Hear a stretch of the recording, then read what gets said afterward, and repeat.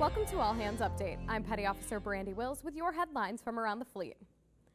The Navy awarded 2 multi-year procurement contracts for 9 DDG-51 Arleigh Burke-class destroyers with an option for a 10th. The DDG-51 class destroyer is the primary platform for the Aegis Ballistic Missile Defense System.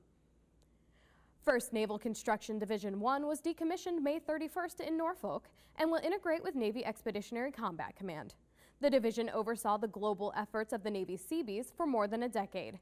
Since its commissioning, Naval Construction Division 1 has undertaken a wide range of wartime, peacetime, humanitarian, and disaster relief efforts around the world. You can read more about these stories at Navy.mil. From All Hands Update, thanks for watching.